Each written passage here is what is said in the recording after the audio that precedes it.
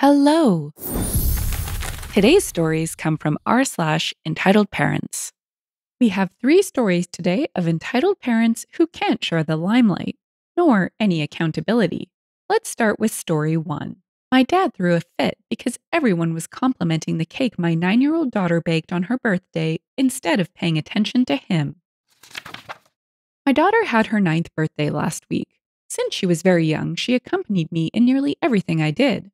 As I like to cook and bake, she also had already plenty of experience with helping by making various dishes and cakes.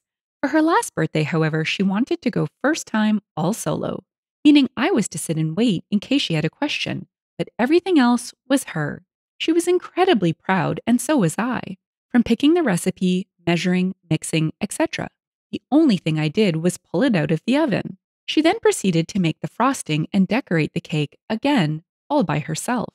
Needless to say, everybody was very proud of her, and she was really looking forward to sharing her cake with the family and chip in with everyone about her process.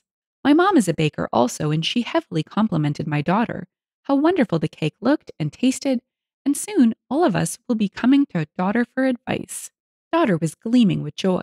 Everybody complimented daughter as the cake was indeed delicious and beautiful. That was apparently too much for my dad, who started to get increasingly fuzzy. First off, he started his, "Maybe you were trying to poison us with this," jokes, and I shushed him. Then, when everybody asked daughter about how she did it, he got louder and louder, interrupting her to tell us all that he is also capable of making cake. His cakes will always taste better. It wasn't even a difficult cake, etc. Every time somebody else told him to be quiet, as it was his daughter's moment, so he waited to let the stupid cake talk pass and then started interrupting every conversation that followed, just to make it all about him. Him, him. When that failed, he got louder and talked with increased volume so he would be heard. He even kind of pounded when she opened her presents, as nobody asked what he thought of the presents. So yeah, dear people of Reddit, that is my dad, trapped in the body of a 65-year-old man with the mind of a bratty 3-year-old. Edit. I'm sorry I cannot reply to everyone individually, but here it is evening, and I am busy getting dinner done, etc. One thing I wanted to point, however, is yes, my dad has been like this all his life. I remember when I was in elementary school, my teachers picked me out for a gifted kids program. My dad had me for weeks on end look through his university notes to show me how much better his understanding of math was in university compared to first grader me. Hence, I am not at all more gifted than he was and is. Sorry for non-native English, by the way. And I have to say sorry, my phone fell into my youngest trusting hands that day, and she decided to help mommy by cleaning it up in the dishwasher. So we have no pictures that day, and the cake was eaten up instantly. This man has a serious problem if he's constantly competing with children, but that's obvious. I wonder how this materializes at work, with his wife, and other adults. Jeez. Let's check out the comments where OP's dad continues to disappoint with extra details from OP. Achilles said, "I am baffled. Your dad should have asked where his presents were." OP replied, "He kind of did. My dad had his birthday 2 weeks prior. As my parents' bathroom is in really bad shape, we kids decided to not get him something, but instead open a savings account for a bathroom remodeling. Now, every birthday and festivity, my parents get a few $100s by each of us. My mom loved that idea and is excitedly waiting until our goal is reached, while my dad never fails to mention how he doesn't get real presents anymore, which he also did at my daughter's birthday." Yes Cheesecake said, "Classic narcissist. I'm so sorry you all got stuck with him." Holly BK added, "OP might have been stuck with him when they were a child, but now they have a choice to allow this man in their and their own kids' lives or not." Perch added, "Yep, kicked my dad out of my family for less. Never regret it. Part of breaking the cycle for me, unfortunately. He knows if he ever decides to get therapy and stick with it, we can talk again. Until then, good riddance." Nickus84 said, "The only thing missing was your dad throwing himself on the floor to have a full tantrum. Next time your dad bakes something, say your 9-year-old was better." Mama Valkyrie added, "I second that notion." Unfair Implement said, "Then pee on the cake to assert dominance." Okay, story 2 I've been holding on to for a couple months because I thought it was too good to not include when the opportunity came up. And a new update means that day is today. The story is called "Entitled Cousin Thinks His Daughter Needs to Play with My Collector Doll." EC equals entitled cousin. LE equals limited edition. EC and I are close, and I love him dearly, but he spoils his daughter rotten and lets her do whatever she wants ever since he got divorced. As a result, she's kind of a brat. I collect Disney Store dolls, and every time they come over, his daughter sneaks into my room and plays with my dolls. I didn't want to say anything, but she plays roughly with dolls and has messed up their hair on a few and broken a leg off of one. So I bought some other dolls and gave them for her to play with, so she didn't grab any of mine. Recently, I bought a limited edition doll. They are expensive and a collector's item. I placed the Ellie doll high up on the shelf and always closed the door to where I stored the dolls because it was common for EC and his daughter to come over with no notice. Yesterday, EC and his kid came over, and daughter went straight to where I stored my dolls. She saw the limited edition doll and wanted to play with it, attempting to climb the shelf. So I said, "Oh no, hun, don't do that. You'll get yourself hurt." Daughter goes, "But I want to play with that doll," points to limited edition doll. "Oh, sorry, dear, but you can't play with that doll. It's very expensive, and she isn't meant to be played with." "Are you serious? It's a doll. It's a kid's plaything." "Look, it's fine if she plays with the other dolls. I don't care, but she can't play with that one. It's an LE doll, and it's a collector's item." "Daddy, I want that doll." At this point, she was about to throw a tantrum. "I'm sorry, but hey, why don't you play with the other dolls I gave you? They're much better than that doll." "No, it isn't. I want it now." "Ugh, always with your toys, cuz. Let her play with it. She's not going to mess it up." Now getting angry. "Cece, she can play with any other doll except that one. Please respect that." Daughter began throwing a temper tantrum at this point because I was the only other person besides her mom to utter the awful, horrid, disgraceful word of no. "I'll get it myself then. All my daughter wants is to play with a toy." I tried to stop EC, but once he put his weight on the shelf, it fell. A mess of dolls was on the floor. At this point, I was upset. I grabbed the LE doll before his daughter could and told them to leave. EC just rolled his eyes at me, said I was immature, and left, slamming the door. My aunt, mom of EC, came over to help me pick and set everything up again. She apologized for her son's behavior. I told her it wasn't her fault, and I took her to a nice restaurant as thanks. Over dinner, she told me that this wasn't the first time EC had done this. His daughter broke a vase which was important to my grandfather, and EC blamed grandfather for not putting it somewhere safe just a week ago. I haven't heard from EC since the incident, and I honestly hope I don't for a while. Edit. Thank you all so much for your feedback and support. Unfortunately, while I was inspecting all my dolls, some of them were damaged. Not to mention the shelf wasn't sturdy either. The weight and fall affected it. I sent EC links to all of the dolls he and his daughter damaged, plus a new shelf, and explained to him that he is going to replace all the things he has damaged. Haven't gotten a reply yet, but I will update if I do. Update. On mobile, apologies for formatting. The situation has been rather messy, to say the least. First off, I wanted to thank you all for your support and advice. It was greatly appreciated. Some of you suggested I tell him to pay for the dolls his daughter damaged, and I did so. "Hey, EC, your daughter and you damaged some of my dolls and even my shelf. I'm going to need you to pay for the damaged items." I sent him links here. Disney Store dolls are not cheap, especially the Prince dolls, which are hard to come by, and those were among the ones he damaged. EC replied, "Are you kidding? I don't have that kind of money for your little doll collection. This wouldn't have happened in the first place if you just let my daughter play with one of your dolls among the dozens you have. This wouldn't have happened if you didn't raise your daughter to be so entitled. I get divorce is hard for any kid, but giving everything she wants isn't helping. Try therapy." "You think you can tell me how to raise my kid? Go ahead and F yourself. Don't tell me how to parent, and I'm not paying for your stupid effing toys." My response to this: EC, I will take this to small claims court if I have to. Pay what you damaged, it's easier. And sorry to break it to you, but I think if I need to tell you what to do to raise your kid, your daughter has become a problem for the family. I was boiling angry at this point, and EC didn't reply for a while. Then I heard a knock at my door. I checked the peephole, and I saw a very upset EC. He was pounding on the door and said if I had a problem with his little girl, I need to say it to his face. He then began to try open the door and screamed obscenities at me. I got scared at this point, but luckily my older brother, who I lived with, pulled into the driveway. And with the threat of calling the police and a baseball bat, EC left. I told EC's mom, my aunt, about this, and she wanted to set up an intervention.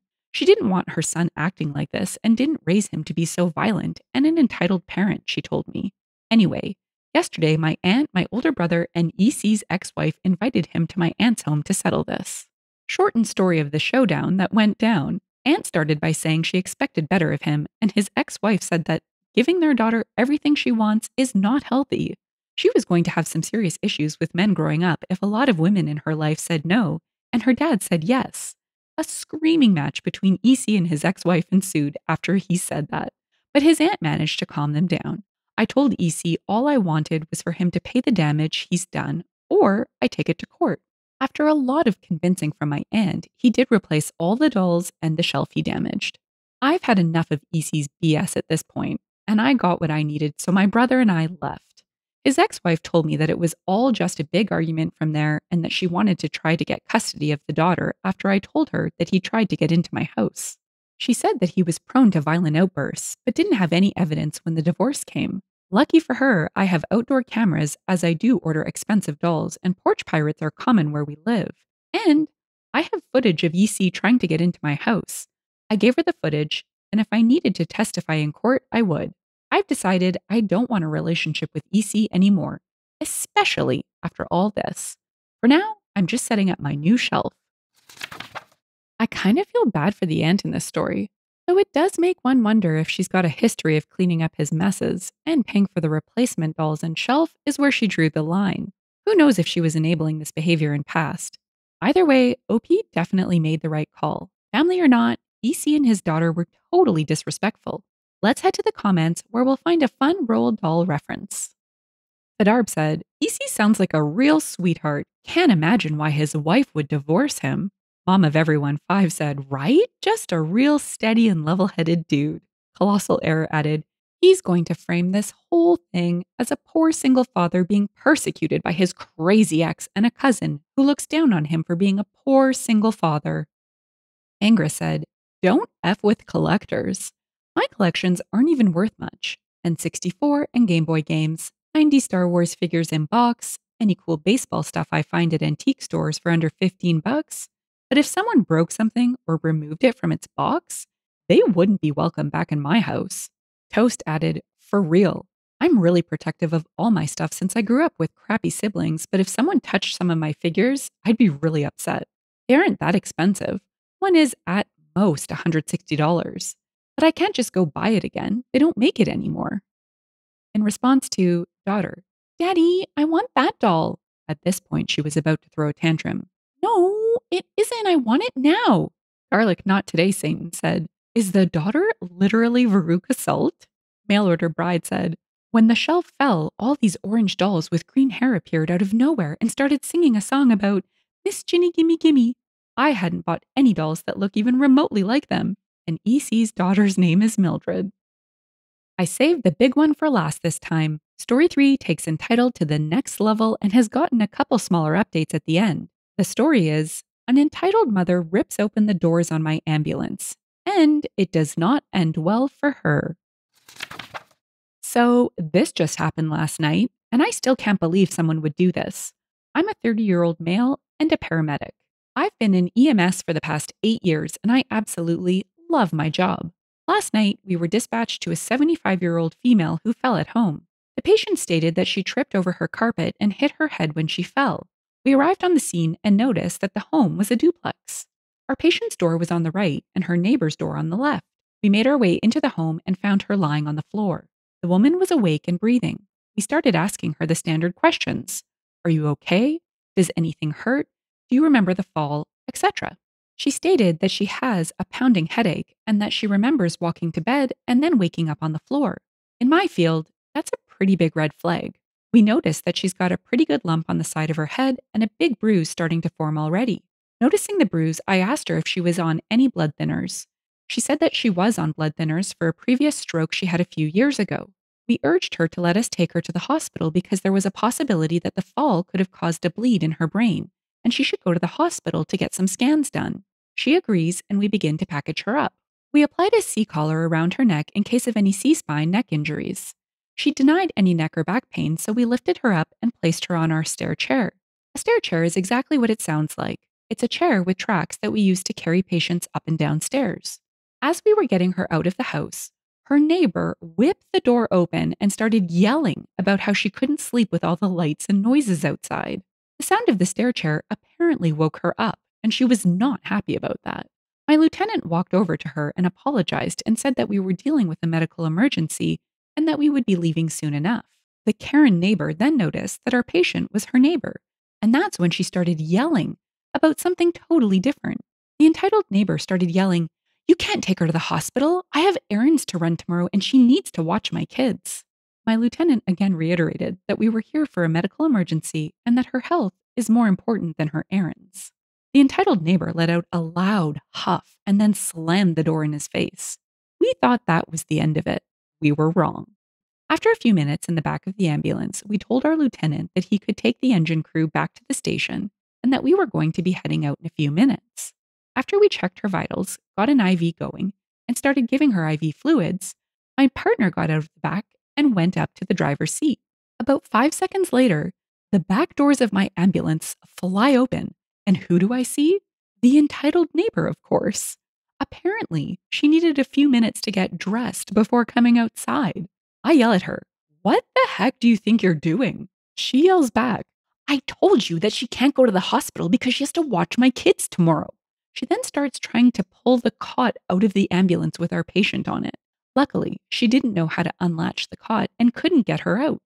Our patient says, "I can't watch your kids tomorrow because I fell and I might be having a stroke." The entitled neighbor yells back at her and says, "You're fine. You don't need to go to the hospital because you're not having a stroke."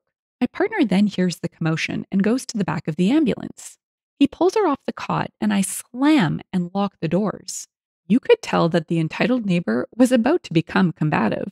It's important to know that either the police department or the sheriff's department responds to our calls too, when it's at night. Because of where we were, it took a few minutes for the sheriff's department to show up on scene, but he got there just in time. I couldn't hear much through the door, but I saw the officer get out of his cruiser with his taser drawn. My partner runs back up to the driver's seat and starts heading to the hospital. The last thing I saw through the back windows was the entitled neighbor stomping towards the officer and then her hitting the ground after being tased. Super satisfying to watch. I was talking with my patient and asked what that was all about, and she said that the entitled neighbor will just drop her 3 young kids off at her house and leave for several hours at a time with no notice. My patient has no idea that she was supposed to watch the kids at all because, again, the entitled neighbor never even gives her a heads up about these things. Like I said in the beginning, this happened last night, so I don't have any updates, but I'll post an update when I learn more. Small update. My contact at the hospital said that the patient does not have a bleed. She does, however, have a really nasty looking bruise on her face from the blood thinners. It's incredibly common. She will most likely be going home soon. There is no update on the neighbor. I probably will not hear anything back until my next shift day. Update. Hey everyone, sorry for the late update. Unfortunately, it's not as exciting as some of you would hope for. So I got in touch with the officer on that call, and he said that the woman was not formally charged with anything. The patient is back home now and resting comfortably. Like I said before, the hospital found no signs of a bleed and she was discharged the next day. She was advised to file for an order of protection from the neighbor, but I don't believe I will ever be privy to that information, unless something happens again. I read a majority of the comments, and most people are saying to contact elder abuse and DCFS. The only problem with filing those reports is having concrete proof. We never actually saw any children, so we can't really say that they are abused or neglected at all. We can say that we have a suspicion, but for all we know, they could be living their best lives at home with the entitled parent. If the entitled parent had left and abandoned her kids, then that's another story. Calling DCFS without any signs of child abuse and just working off hearsay can just cause more problems if the accusations are unfounded. The same can pretty much be applied about the elder abuse. We have no actual proof of elder abuse occurring. The entitled neighbor was not involved in the actual fall, and there was no suspicion for any kind of financial, physical, emotional, or social abuse. The way our patient talked about the kids getting dumped on her was in more of an inconsiderate way, and not in an abusive way. Long story short, the entitled neighbor was just kind of a butthole. I am, however, hoping that the patient press charges for assault, but I don't know if she will. If I hear anything more, I'll post another update. I can't even with this. It's so appalling. Next, level entitlement. Without fail, every time I read one of these Karen stories where she puts her wants above someone else's health, it really irks me. It's just so gross. Anywho, let's check out the top comments. Scream Cheese said, "Wow, the poor lady. She is hardcore getting taken advantage of. My parents are that age, and I don't even let them watch my one child without me present because I don't want anything to happen and I don't want to wear them out. This poor lady needs to get the F away from the crazy neighbor. That's abuse." Agent of Midgard said, "No, the crazy neighbor has to get the F away from everyone. Even her kids shouldn't be near her." HMS Lardebartfast said, "Is the neighbor going on your call the police list? EMT I used to know told me about this. His company keeps a list of all locations that require police notification because the company doesn't want their crews exposed to the locals. This could be because the neighbors are like this one, or because there is a drug house in the area and they want to make sure their rig isn't stolen or broken into." Patrick R's Ghost said, "There's at least one person with a serious brain injury, and it wasn't your patient." KJ Parker added, "It's hard to get enough oxygen when you've got your head that far up your butt." Equal Bus said, "Her head is so far up her rear end, she can see what she had for lunch." If you've enjoyed the story and would like to hear more, consider liking, subscribing, and leaving a comment. Thanks, and bye for now.